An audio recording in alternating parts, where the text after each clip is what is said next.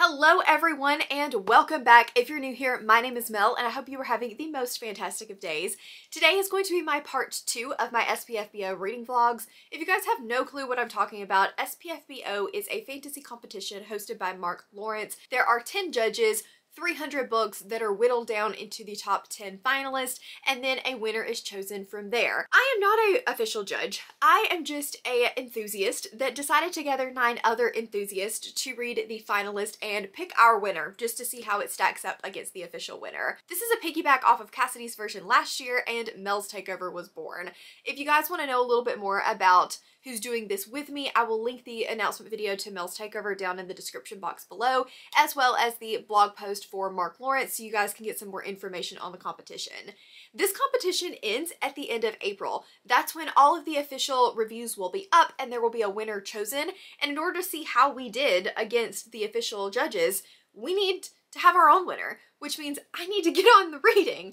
I still have 5 books left. If you have not seen part 1, again, I will link that down for you guys if you want to check it out. You do not have to have watched part 1 in order to watch this part. It's just going to have the remaining 5 finalists. So, in this video, I'm going to be reading The Fall Is All There Is, The Last Fang of God, Hills of Heather and Bone, Wickwire Watch, and Masters of the Void. This is the one that I'm probably the most excited for because it is Cassidy's finalist. I was on her team to help her whittle down through her 30, get a semi-finalist, and then help her choose her finalist, and this is the one that won. You guys know that Cassidy and I have very similar reading tastes, so I'm so excited to pick it up. It is getting so many good reviews from Mel's takeover as well. It's probably the one I'm most excited for, but it's also, I think, the chunkiest.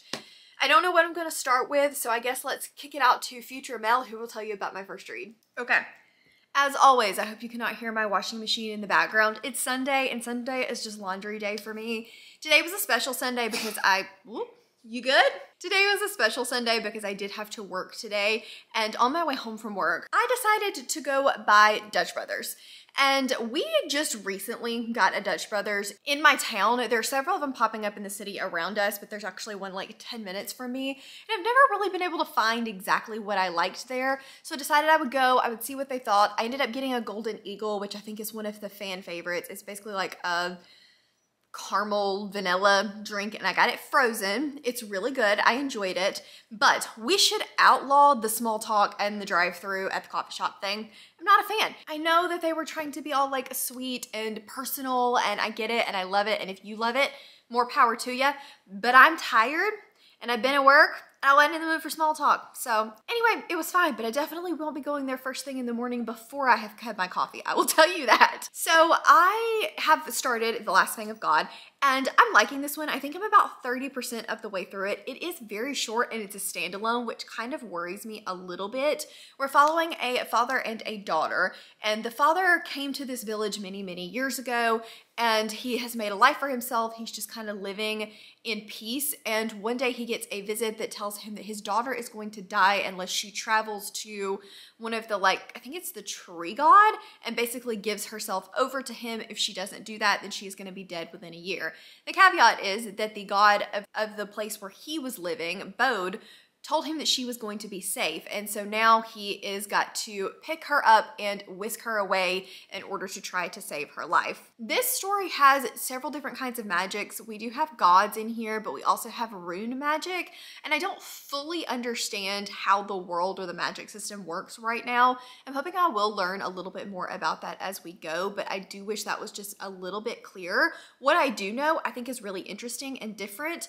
We know that he has something wolf-like about him, but again, we don't fully understand exactly how all of that works, and so I'm hoping that we will learn more. We know that his daughter is like him, and he is the last remaining full blood of his kind. I think my biggest issue right now is the daughter-dad relationship. It's very weird.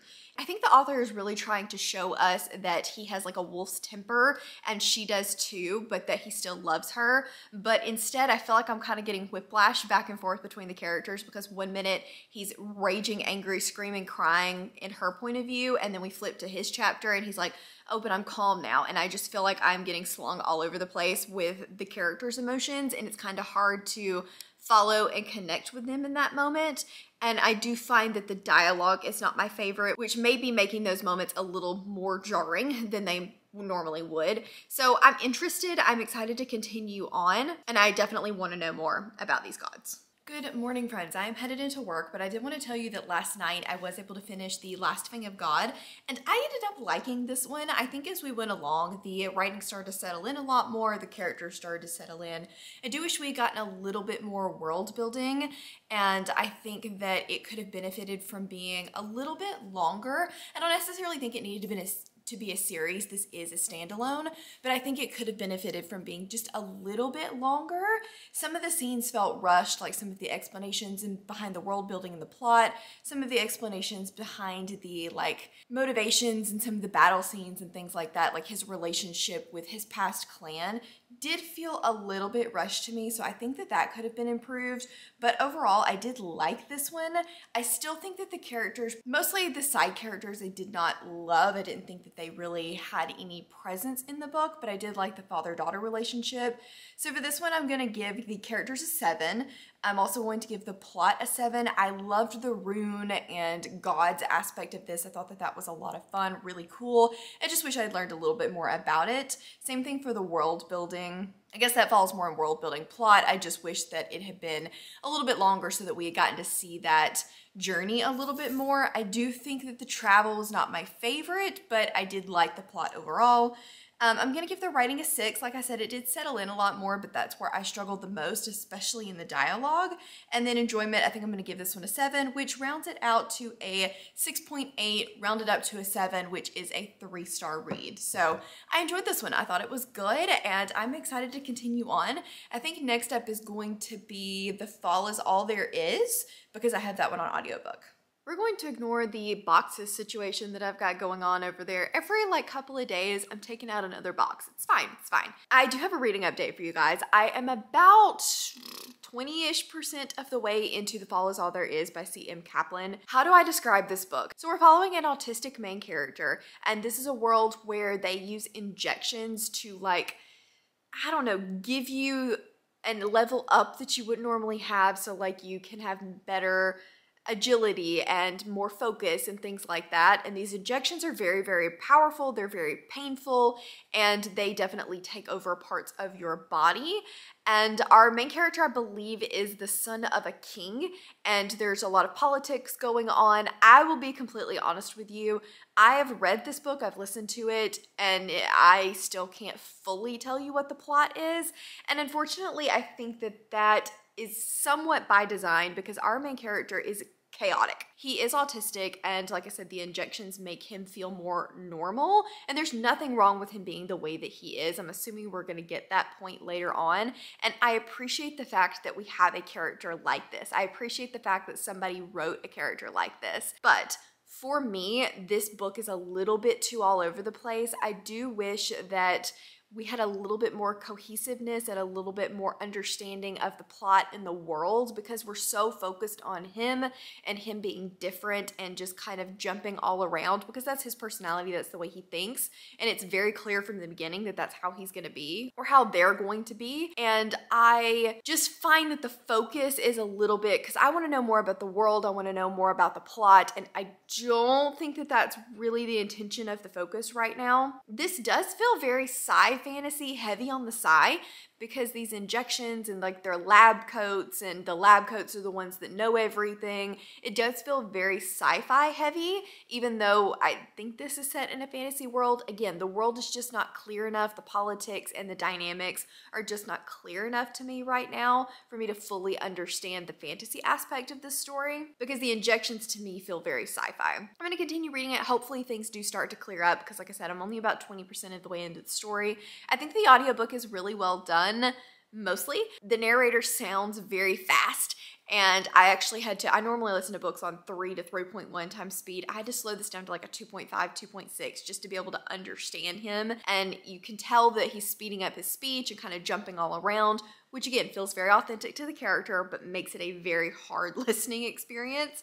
So I am going to continue on with the audiobook for now. I could end up changing over to physical if I don't slowly start to get used to it, because typically when I'm listening to audiobooks and it's outside of my normal, what I'm used to, as long as I'll listen for like an hour hour or two, I'm able to kind of adjust to that, and my brain starts to pick up on things that I was having a hard time with before. So I'm going to keep listening. If I decide to switch off the audiobook, I will let you guys know. But right now, I can understand and appreciate what it's trying to do. I'm just not sure if it's going to work for me. Okay, I wanted to do a really quick update for you guys before I go into work. It's very bright outside. It's currently 8:30 and yeah, it's bright. But I got about halfway through The Fall Is All There Is, and I wanted to kind of give you guys a brief update. I feel very similar to the way that I did the first time we talked, where I like it. I can respect what it's doing, let me say that, but I don't think this is going to be the story for me. It's very, very character driven, so if you're not somebody that's really connecting with Peter, then I don't think that this is going to be the thing that works just super, super well for you,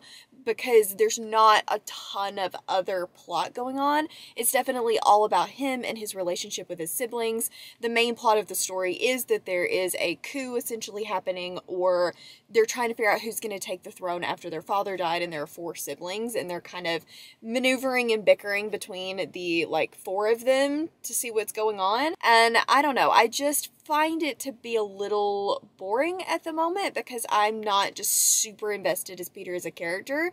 I definitely think he's a unique character. I think that there is a lot of really good things about him and that a lot of people will connect with, but it's not me, so I am struggling a little bit with that. I also want to know more about what happened to the injections. We kind of mentioned them at the very beginning and then they fell off the face of the planet a little bit, so I'm hoping it kind of circles back to that, because right now I'm like, where did those go? But the world is starting to feel slightly more fantasy-esque. We're not really getting a whole lot more information, but we're talking less about lab coats and injections and more about politics and who's going to be king, queen, that kind of thing. So I guess it feels a little bit more fantasy. I don't know. I think this is going to fall solidly into the not for me camp, but right now I would say if you are a character-driven reader that likes a unique character, a diverse character, and you like sibling dynamics, then this might work for you, but just know going in that it's extremely character driven. I have completed The Fall Is All There Is, so I quickly wanted to talk to you guys about my ending thoughts on that as well as what I'm going to be rating it. I don't really have a lot of other thoughts, honestly, than what I've already told you guys.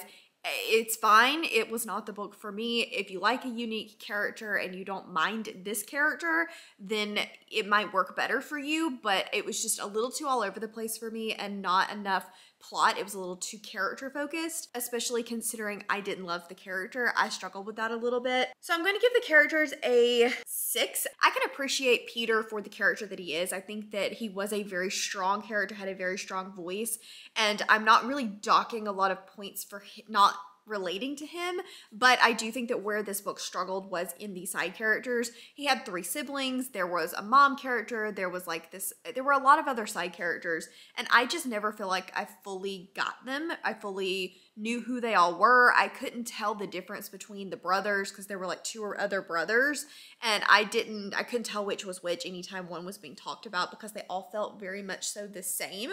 So characters are going to get a 6. The plot, I'm going to give a 5. There was not much plot to speak of. What was there was fine. It's not my preferred version of politics, but there just wasn't enough plot for me.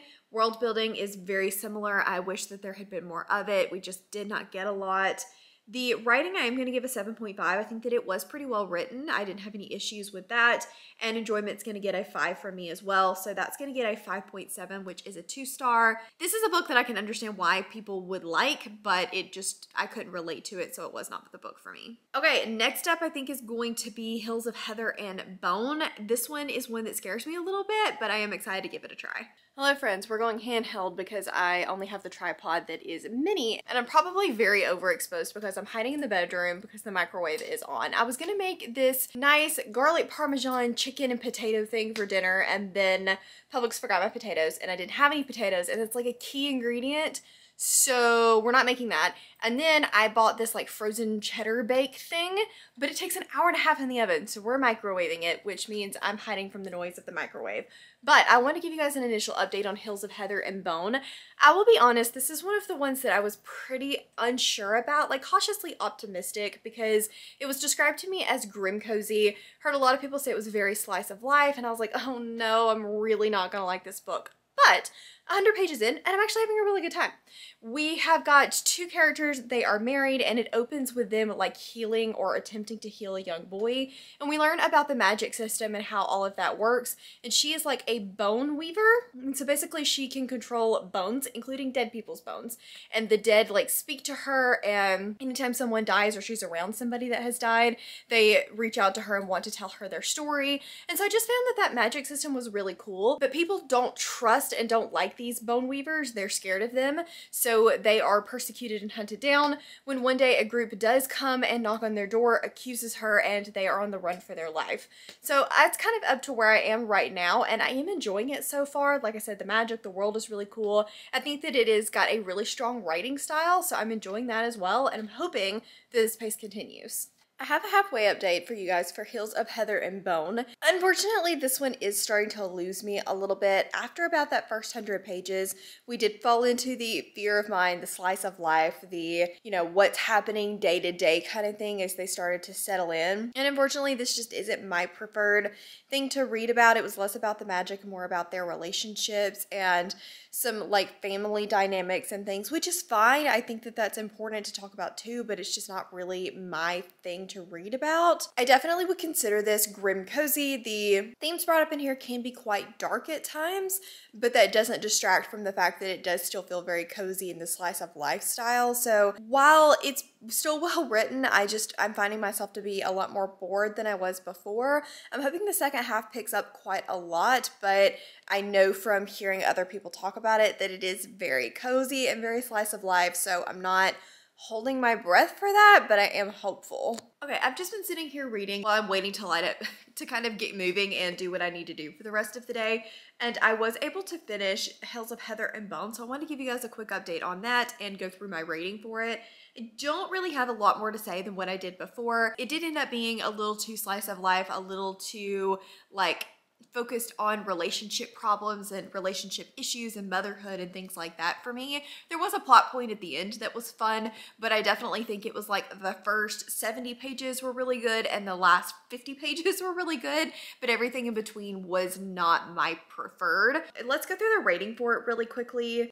For characters, I'm gonna give this a 7. While I think that our main character was pretty well developed, I never felt like I truly knew them. Like, we would talk about them talking to one another and their relationships with one another and how they had a good marriage, but I just never really felt like I knew them in a lot of depth. So while there were good moments, I just wanted more depth to them. Perry drove me up the freaking wall. He was a little too, we're gonna get through this, you know, for me, and that's just, it drives me crazy, because when things are bad, it's okay to be sad about it, not to tell people that they can't be sad about it. And there were conversations about that, but it was a little frustrating. The plot, I'm going to give a 5.5. Again, the first 70, 80 pages were good. The last 50 pages had some plot, but everything in the middle did lull a little bit for me. The world building, I'm going to give a 6.5.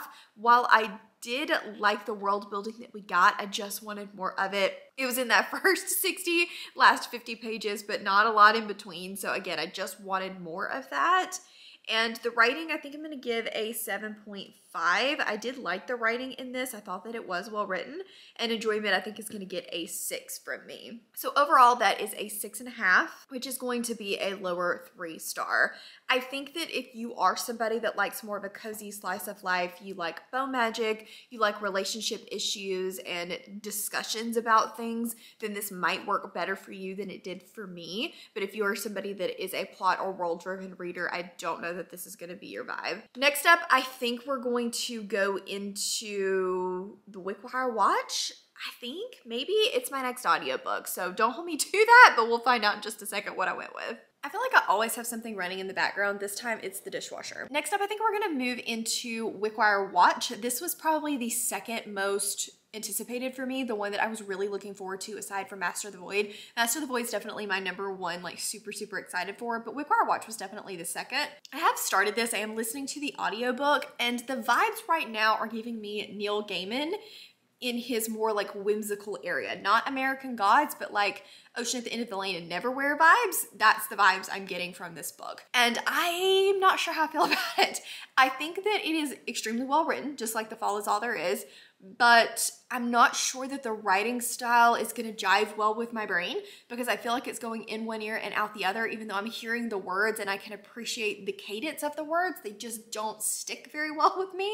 And it's the only way that I know how to describe that. And I don't really know why it is because I feel like it's well written. It could just be me today, so I will definitely report back on if that's better once I've gotten a little bit more sleep. But I don't know, something about it is just kind of whoop in one ear and out the other. I do like our main character, Ink. He's a very sassy little boy, but he's interesting. I don't have a clear, like super clear grasp on the plot yet. I'm really not that far in. I just figured I would update you guys on what I had read while I was here. But this is about Ink, and he has always been told to trust no one. He lives on his own, and he is a big kid. He doesn't need anybody to tell him what to do. And a man dies, and he is considered a, what are they called? Does it say in the synopsis what they're called? I forget, it starts with a C. But essentially there are these people that are considered the big bads, these people that are killing people and rampaging through the city. And this guy died, he lived there for 9 years and was found to be one of these like bad men. And so Ink decides to go snooping through his house one night and finds a pocket watch that is full of magic, and now he has like ghostly specters after him. And that's kind of where I'm at right now. And the concept is really, really interesting, so I'm hoping that I start to sink into the story a bit more because I do like the writing style and I like the idea of the story. I just really want to be able to like sink into it, and I think that maybe I will be able to do that tomorrow. I'm hoping when I could just like sit down and focus on the book.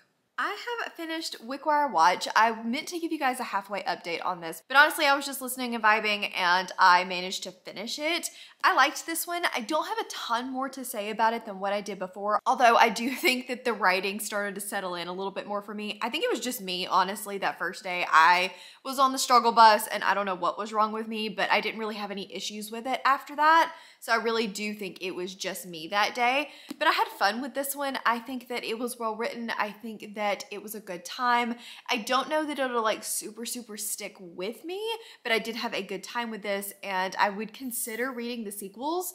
For my ratings for this one, I think I'm going to give the characters a 7.5. For the most part, I thought that the characters were really well done, especially Ink and some of the other like close side characters. It almost felt like small town vibes, but not really, but that's kind of the impression, or that's kind of the feeling that I got from that friend group, or I guess friend group is not the best way to put it, but that's what it felt like. And then for the plot, I think I'm going to give it a 7.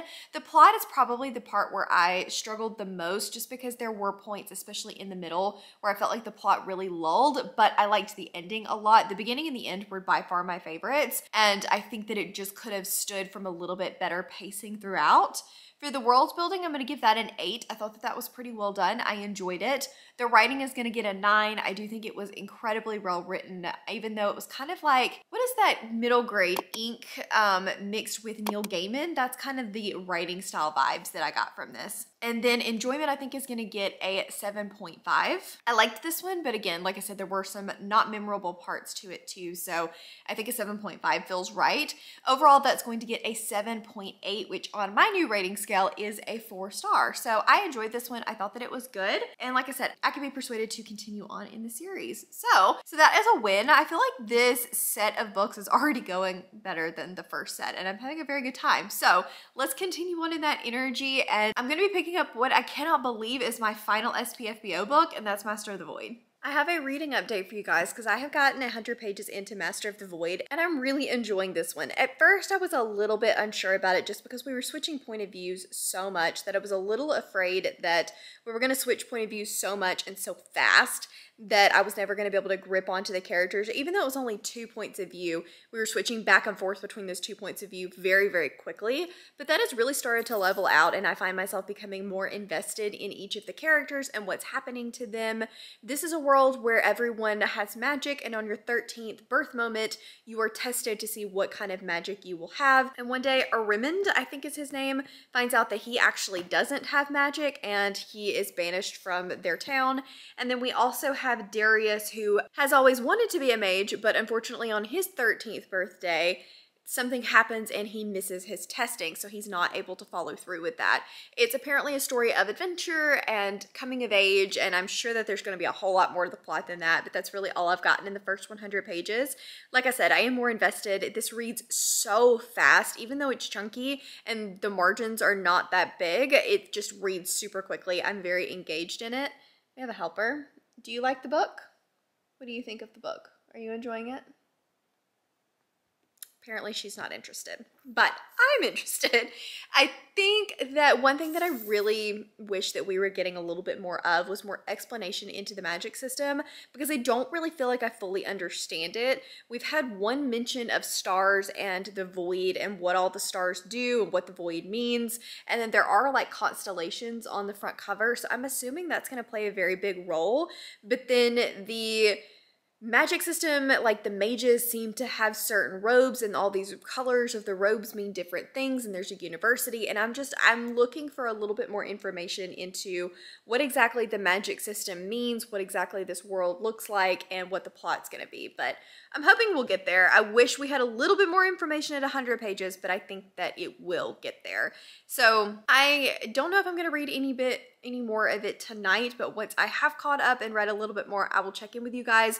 So far, this has been the strongest start that I've read yet. We're gonna get real cozy for this update because I've gotten about halfway into Master of the Void and I'm having a really good time with this one. I think that so far this has just been a lot of setup, and that is something that I'm hoping that the plot really starts to pick up here in the near future, but I'm having a lot of fun with the setup. There have been a few inconsistencies that I'm hoping start to make sense later in the story. I have a feeling I know how the inconsistencies are gonna be resolved, but right now they do feel like, wait, why is this way when this was that way kind of thing? And I definitely feel like we are still in the point of trying to get all of the characters where they need to be, and like the positioning and everything of who and where everyone's going to be throughout the major part of the story. So I'm hoping that all of that really starts to lead to the overarching plot, because I don't really know what that is right now, other than maybe the somewhat murder mystery type thing that we've got going on. I also do want to know more about the magic system. I feel like I only have scraped the surface of the magic system, and even though I'm still having a great time, this book is a lot of fun. Even though we're in like the setup part, it still feels very fast paced, but I feel like I don't really understand the magic system super well, and I want to. We've got constellations, we've got robes of different colors, we've got different like earth magics and light magics and things like that. So I'm just like, how does all of this fit together? I just need to know more. And so I'm hoping that we do start to learn more, because if not, I'm going to be a little bit disappointed, as we talked about like these stars and the death of these stars and constellations, but then that hasn't really been mentioned since. And then there are colors, and I want it to be a little bit clearer, because right now it's really interesting, but very unclear. So I'm hoping we circle back to that. Other than that, I don't really have a lot of other updates other than Darius and his storyline breaks my heart a little bit. But I guess every good book needs a heartbreaking storyline, so Darius is mine. But yeah, I think that I can finish this pretty quickly, honestly. Even though I'm halfway, it just reads so incredibly quickly, and I'm having a really good time with it so far. So I finally finished my last SPFBO book, Master of the Void. I cannot believe that we are finally to the end of this vlog, end of SPFBO 9. Like, what the heck, it's flown by. But I need to give you guys my final thoughts on this. I ended up really enjoying this one, but I do have some slightly mixed feelings. For the most part, I think that this is a solid read. It's a lot of fun. It's coming of age and friendships and bonds and things like that. I liked the magic in here. One of my biggest complaints was that the magic system was not very well explained. That did improve as we went on further into the book. I felt like it did get much better explained. There were a couple of like inconsistencies in the timeline that ended up making sense as to why they felt like inconsistencies, but I felt like it could have been done just a little bit better while still keeping the reveal at the end. There was just something about the way that the timeline was kind of woven in that I was like, I feel like that could have been done just a little bit better. There were some pacing things that were not my absolute favorite. I definitely felt like a lot of this book was set up, which I think could have been sped along just a little bit, but mostly I just had a fun time with this. I was along for the ride. So let's quickly go through my final ratings for this one. For the characters, characters, I think I'm gonna give them a 7.5. I liked the characters a lot, but I do wish that there had been a few things that just felt a little bit clearer, motivations and a little bit more depth to some of the characters. Not all of them, definitely a lot of them I quite liked, but I do wish there had been just a little bit more depth to some of them. The plot, I also think I'm gonna give a 7.5. While I really enjoyed the plot, I feel like there were a few things that were not paced the best in the world. For the world building, I think I'm gonna end up giving that one an 8. If you'd asked me at the beginning of the book, it would have been like a 7, but as we went on, I felt like things did get better explained and I understood the magic system in the world a lot more. I liked seeing the other side of the world through Armin's point of view, and so I think that one's gonna get an 8. The writing in this, I'm not sure. I think I'm gonna give it an 8 for the most part. I think the writing was really well done. There were definitely a few things that I was like, we could tighten that up just a little bit, but overall I did enjoy the writing, and I think that my enjoyment is also going to be an 8, which gives us a 7.8 overall, which is a 4-star read. So that is a wrap on Master of the Void and SPFBO 9, you guys. Oh, I cannot believe that we are finished. So there will be a video coming very soon with the final wrap up of Mel's takeover, what everyone rated the books, what ended up winning for our group. So definitely be on the lookout for that. And then I can't wait to get started on SPFBO 10. Like, we're done with one, let's move into the next one. There are too many good indie books to read. If you guys missed the first installment and you want to see what I thought about the first 5 books, I will leave that right here for you guys. If you just want to let me know that you were here and hanging out, leave me a star emoji for Master of the Void. As always, links to my Patreon, Instagram, Twitter, and Goodreads are down in the description box below. If you enjoyed this video, please give it a big thumbs up and subscribe if you want to, and I will see you guys next time. Bye!